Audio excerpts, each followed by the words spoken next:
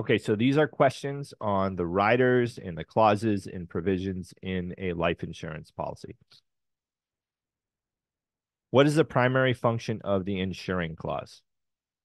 So the primary function is to outline the insurance company's promise to pay benefits upon the insured's death. So the insuring clause says, hey, when you die, we are going to pay a claim. Okay.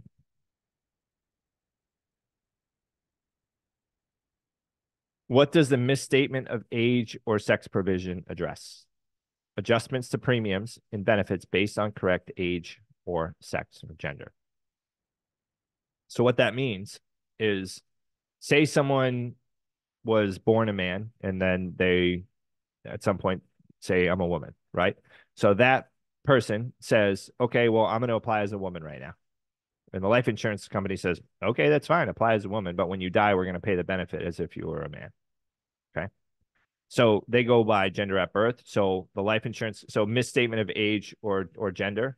You guys, so we work with a lot of elderly clients, guys. You're gonna get some clients who are like, we had one a few weeks ago. The lady's like, oh yeah, my family came over. We just celebrated my 72nd birthday. She was 73. She was born in 1951. That's 73 years old. And her family just celebrated her 72nd birthday. So her whole family can't do math, right? They thought she was 72, but she's 73. So you're going to get people who think that they're older or younger than they really are. She's like, wow, I never sat there and just did the math on it. I'm like, how long has your family not known how old you are? Like, crazy, right? It's like, yo, like, how long has this been going on? Like, did you have two birthdays of the same year? Or did you just skip one? You know what I'm saying? I'm like, did you, like, or did you never have a birthday? And then one day your parents are like, oh, yeah, I think she's like 17. Let's just do it. Right. I don't know. Maybe she graduated high school a little late, so her parents didn't want to make her feel bad. They're like, okay, you're 18 now. Right. All right. Yeah, so that's how it works. So if the person, so what happens with the misstatement of age or gender? If they find out during the policy period, um, they can change the premiums. They can adjust the premiums, make any adjustments there. If they find out after the person dies, obviously they just change the death benefit.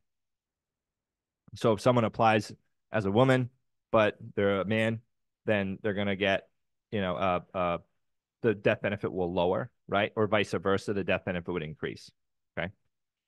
So, and then age, if someone says I'm 83, but they were actually 73, then the death benefit will be higher when they pass. So it just adjusts based on that. The typical contestable period is 2 years on a life insurance policy. That's what we talked about. So what happens if someone dies in the first 2 years, the life insurance company is going to challenge the claim and they're going to say, hey, we don't think this was legit. Right. I mean, think about it. If you, it makes sense. If I was a life insurance company and I did all my research and I thought someone was going to die in the first 2 years, I wouldn't give them life insurance. So if it happens, they're like, man, something's fishy. Yeah. So what does the suicide clause stipulate? Suicide is excluded from coverage for a specific period after the policy's effective date.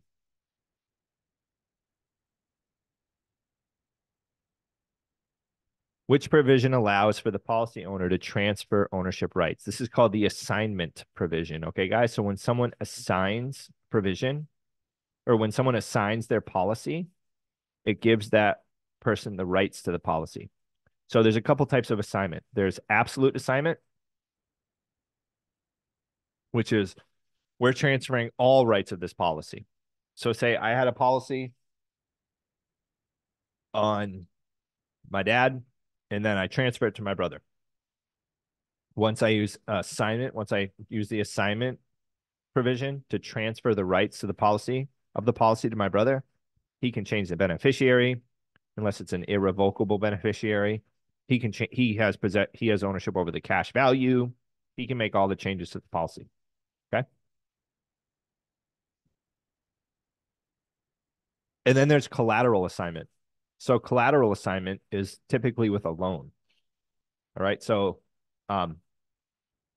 if you say someone goes to get a really big deal on real estate, right? So say someone goes to take out like a friend of mine does like really big real estate deals. So he always wants to get a big life insurance policy.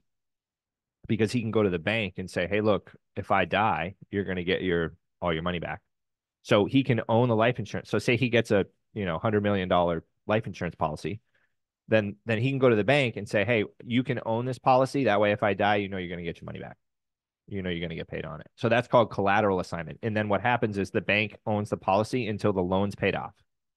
And if he dies, the bank keeps whatever amount is needed to satisfy the loan, and then the other beneficiary gets the difference. Does that make sense?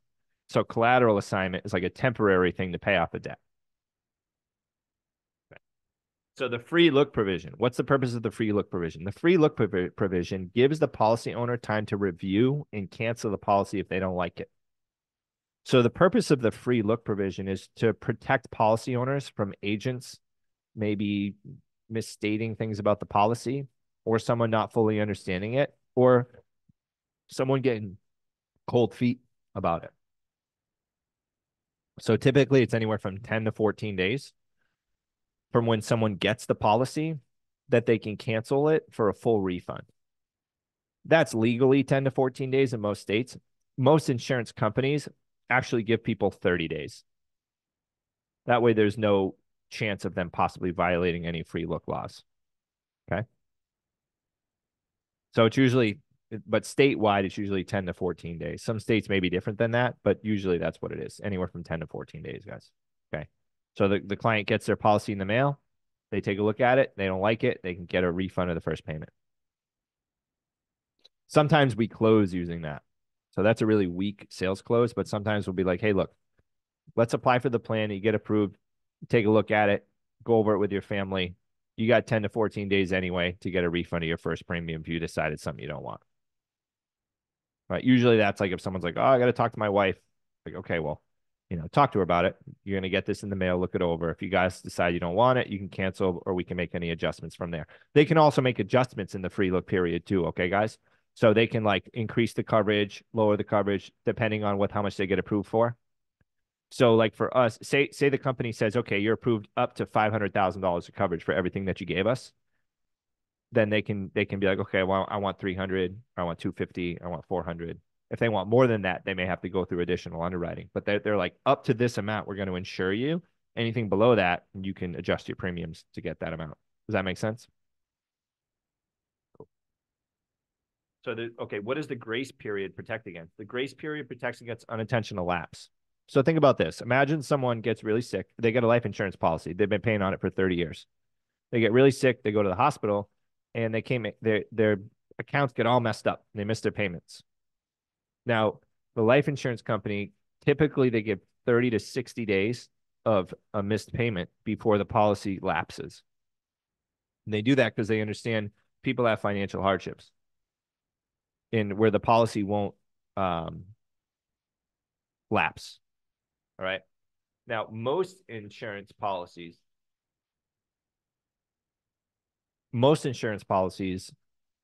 if it's a whole life policy, they'll actually take out of the cash value to pay that premium before it lapses. Okay. All right. What is that? The name of that is missing me right now. If someone remembers the name of that, put it in the chat. But there's a name for that clause. You guys will learn about it.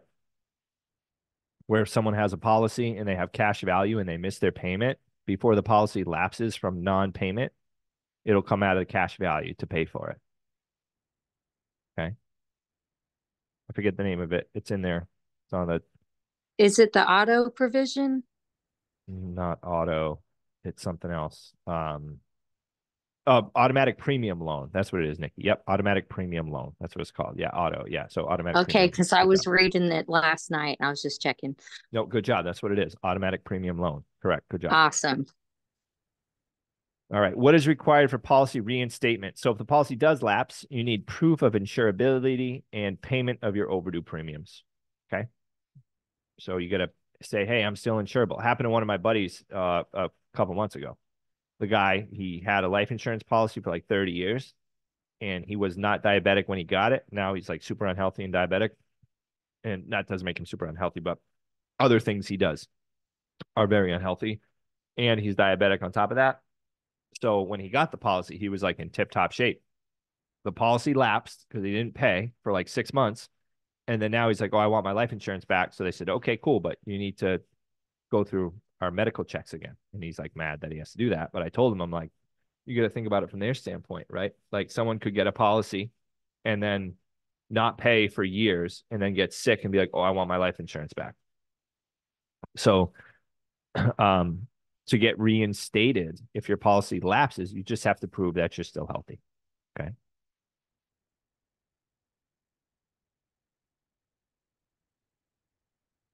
All right. Any questions, guys?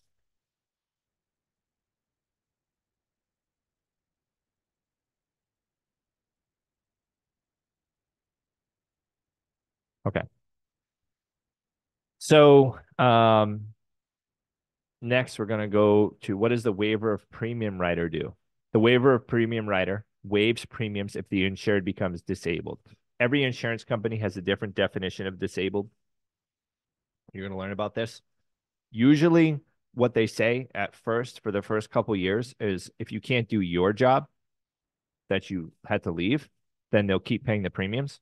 And then after 2 years, just to make sure the person's not milking it, they'll say you have to be disabled from doing any job based on your prior education or experience in training.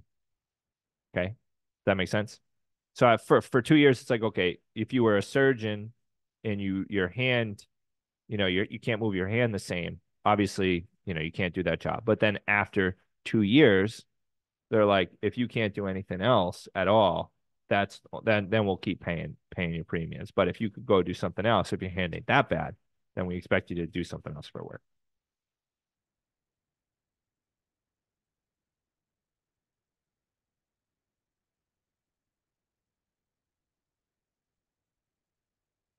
One second here, guys.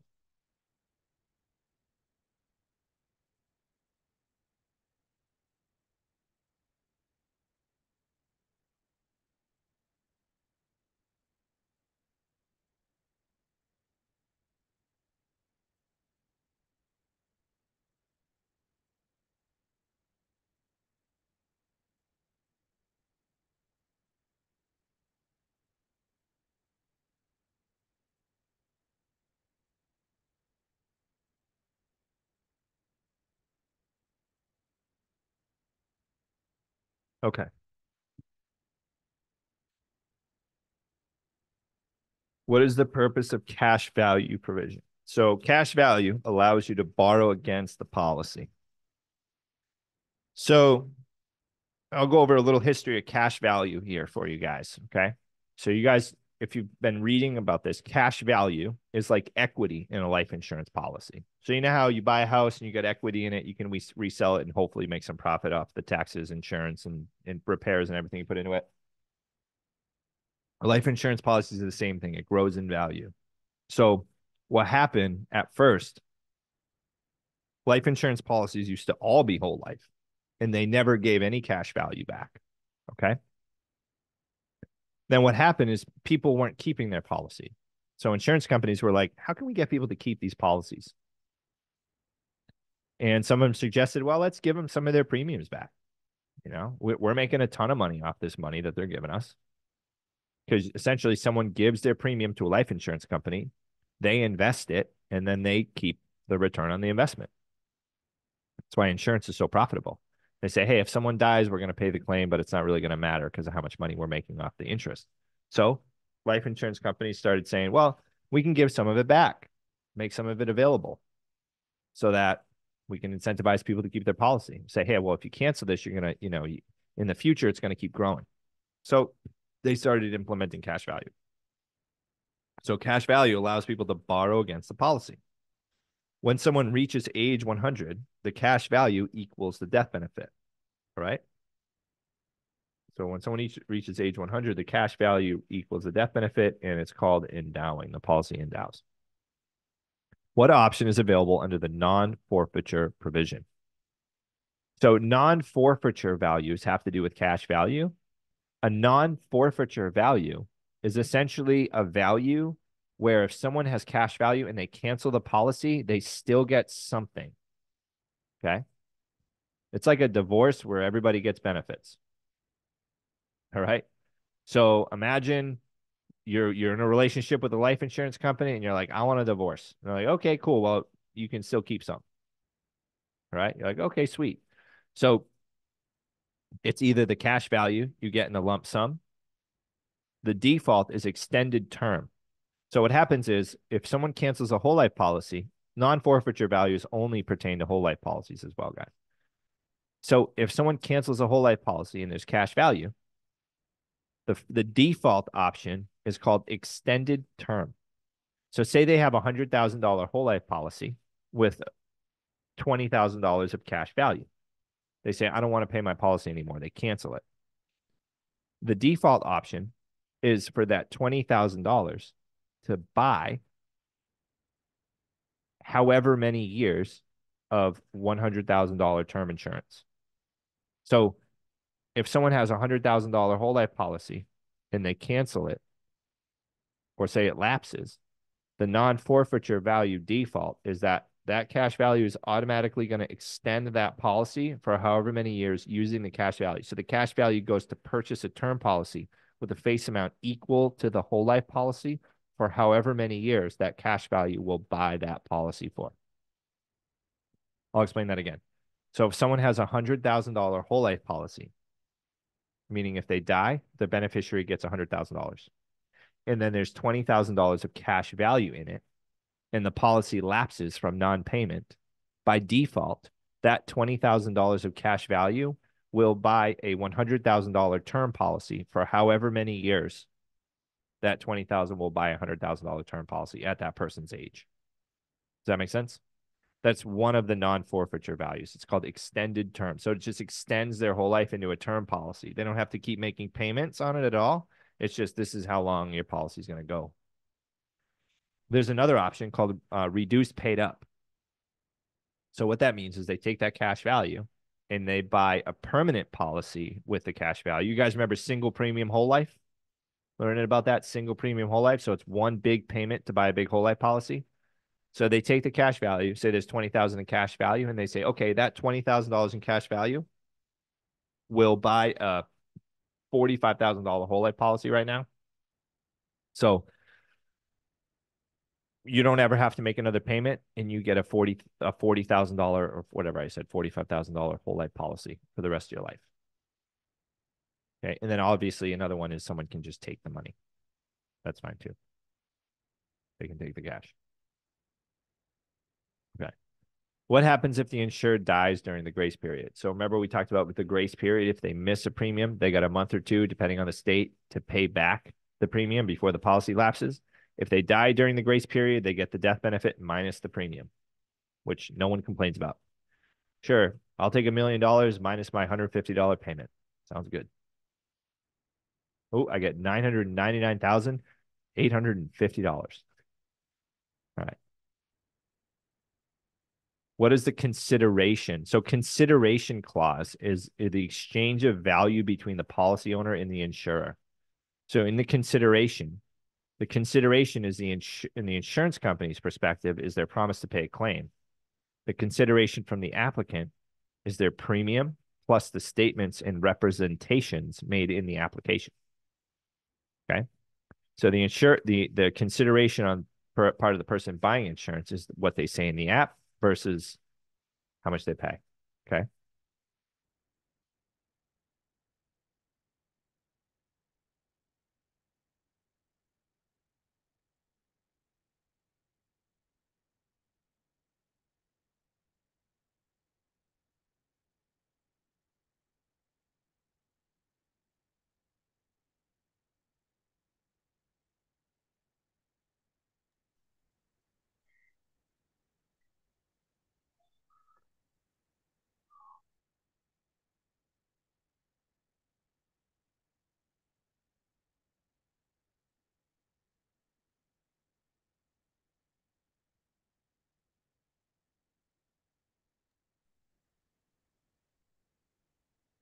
All right. What is a key feature of the policy loan provision? Loans are advances on policy proceeds. It can be paid anytime. I'm really like, So a loan is an advance on the policy proceeds.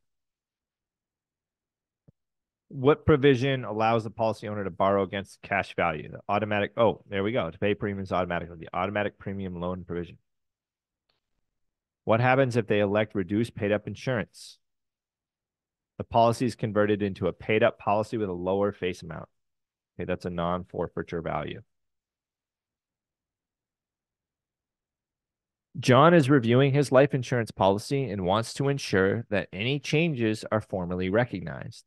Which provision ensures that changes must be documented in writing and endorsed by the insurer? That's the modification provision. Okay, so any changes have to be done in writing and endorsed by the insurer.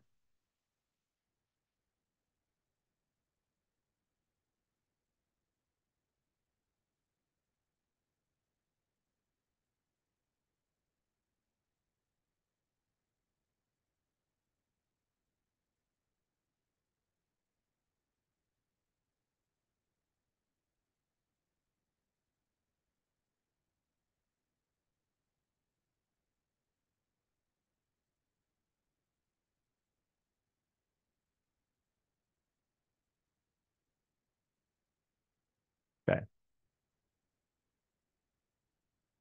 Mary took out a life insurance policy and stated her age incorrectly. Upon her death, the insurer discovers the error. Which provision will guide the insurer's response? Misstatement of age or sex provision. Okay. If Paul has a life insurance policy with an accelerated benefits provision, if he is diagnosed with a terminal illness, what percentage of the death benefit might he receive in advance? In the course, it talks about 50%, but it could be any of these, to be honest. So it could be any of them, but the course talks about 50%. Jane's policy includes a free look provision. She decides to return the policy within the free look period. What will she receive from the insurer? She'll receive all of her premiums paid in. The entire contract provision ensures that nothing can be incorporated by reference, meaning the policy cannot refer to any external documents as part of the contract. So that's what we were talking about before, okay? The policy cannot refer to anything outside the contract as being part of the contract. Okay?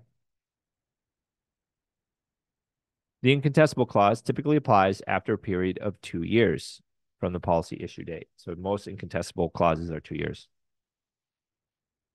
The grace period typically lasts 30 days. So that's usually 30 days. Some states it's 60, but it's usually 30 days for grace period. And it may change too based on how frequently they pay their premiums, but don't worry about that. I don't even know why I said it. The suicide clause generally aligns with the incontestable period, which is usually 2 years. The policy loan provision allows the policy owner to borrow against the policy's cash value. Cash value. Okay, cool. So you want to see, I want to see if you guys have any other questions for me.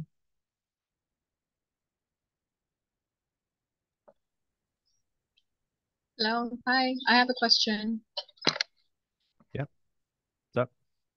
So when we are licensed and beginning, of course, working with the company, what equipment do we need? A laptop and headphones, but what kind of laptop or headphones specifically do we need?